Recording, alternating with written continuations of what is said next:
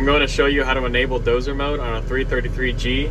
What we use Dozer Mode for is that it will remap this joystick right here, your right joystick, to what a Dozer actually responds with, and it is better for blade control.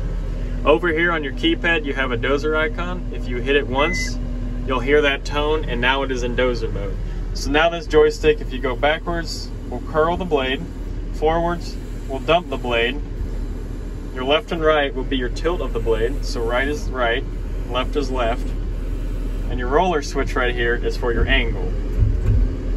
If you would like to exit Dozer Mode and go back to normal skid steer controls, all you have to do is just press this again. You'll hear the tone, and now everything is back to normal skid steer controls.